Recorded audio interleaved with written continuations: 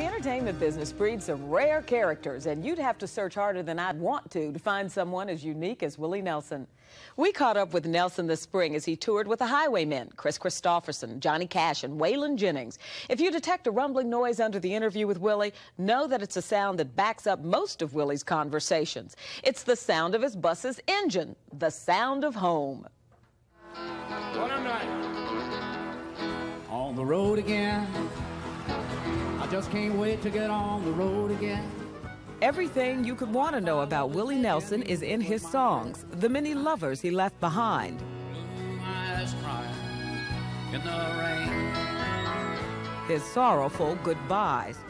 They'll never stay home and you're always alone, even with someone they love.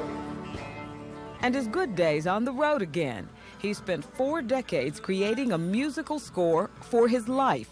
The nightlife ain't no good life, but it's my life. His fate and fortune have risen and dropped like a tune on the charts. He was destitute in the 60s, resorting to selling encyclopedias to support his family. Hit songs in the 70s made him a millionaire, and he rewarded everyone who had stuck it out with him.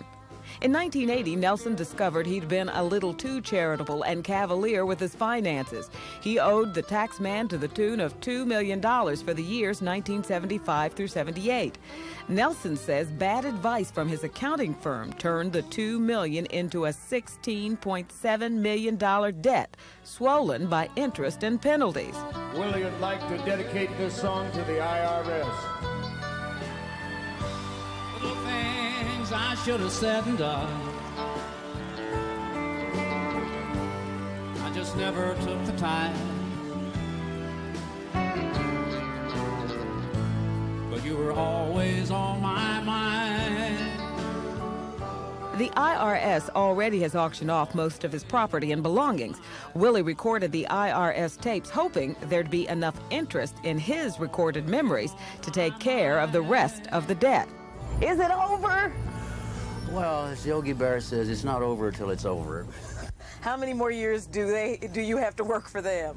Well, I don't know. We're talking. We're closer than we were, and we're reaching, I think, some sort of an agreement where I can see the light at the end of the tunnel, as they say, and hopefully it's not a freight train. Lesson to be learned from this?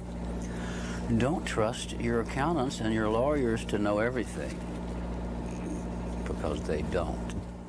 And did you also learn something about your fans from this? I learned that I had the greatest fans in the world. I support him. How about two of his IRS cassettes? We all have trouble with the IRS just like Willie does. He's working for a living. I give him all the credit in the world.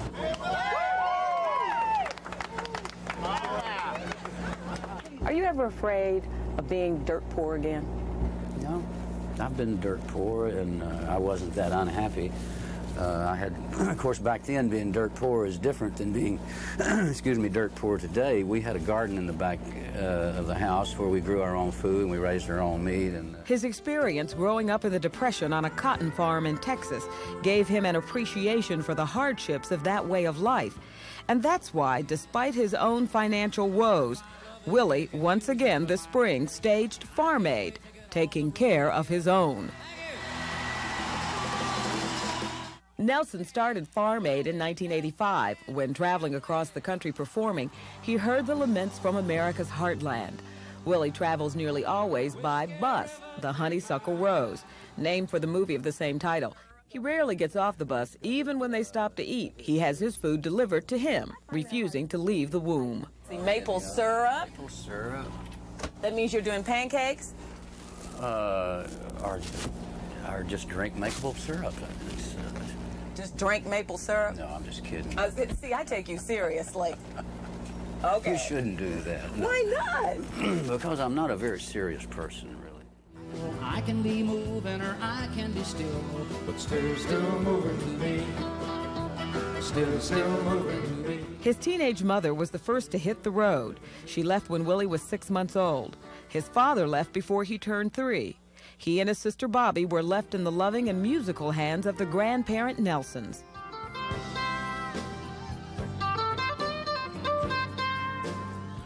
It was his grandfather who bought him his first guitar at age 5 and baptized him in the church in gospel music.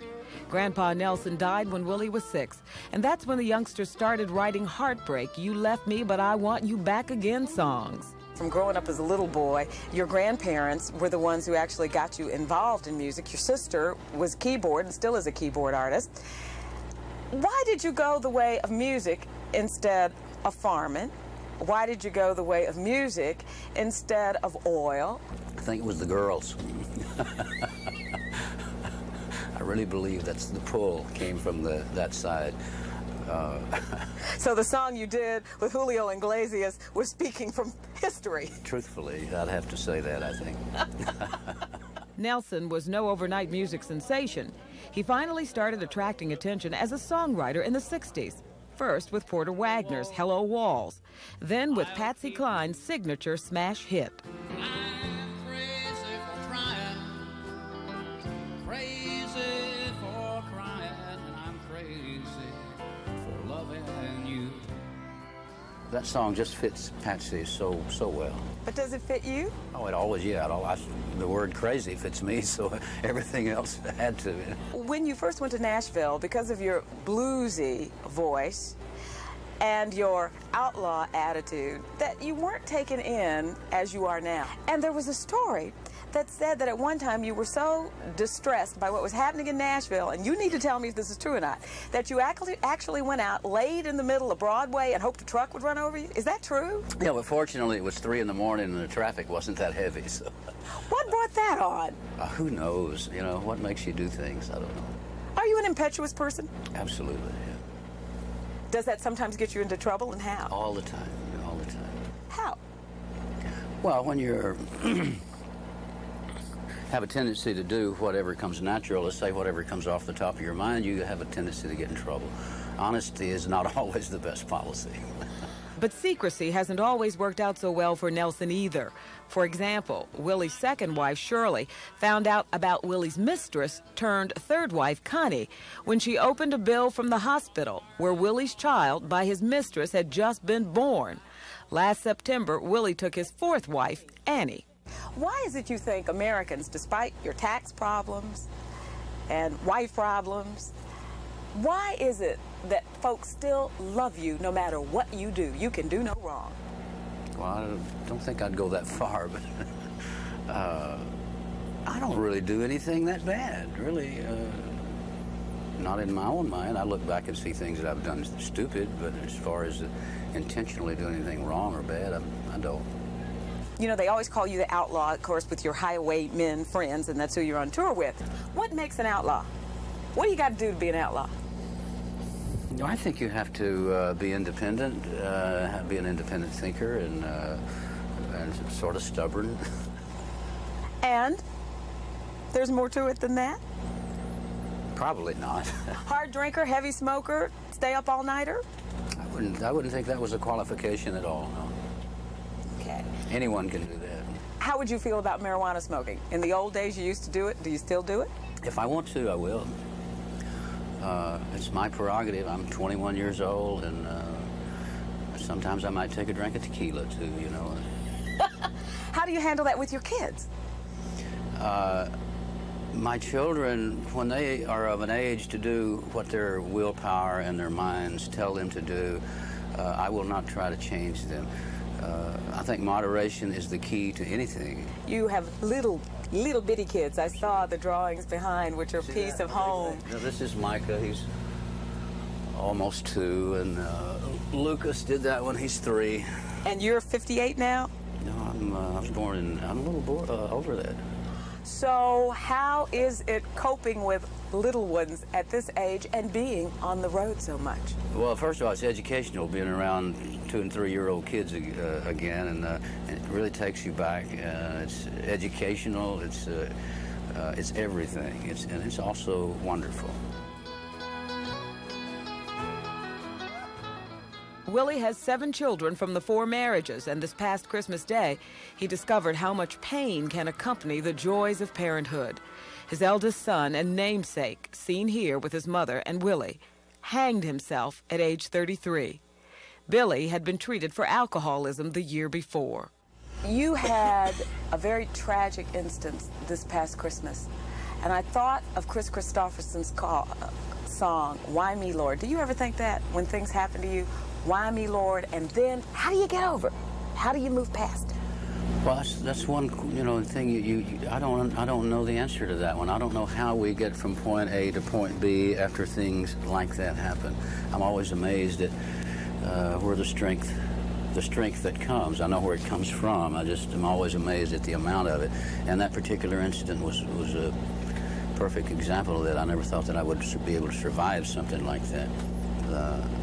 I've heard of it happening to other people, and I thought how devastating it must be and how impossible it would be to get past that.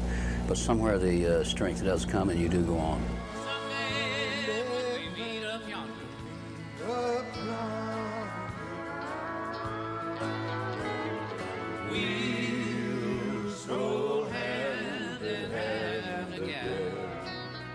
His friend Chris Christopherson once said of Willie, he's like being around Buddha because of the positive vibes he puts off. Even with the boatload of tragedy and turmoil Willie's been hauling around this past year, there's still a peacefulness about him.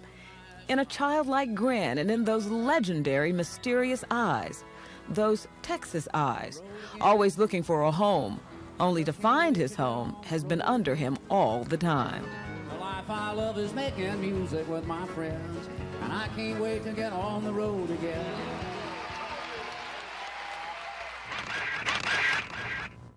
Willie has signed a 200-day tour sponsored by Jose Cuervo Tequila, and he's building a concert hall in Branson, Missouri, where he'll give his traveling legs a rest from time to time.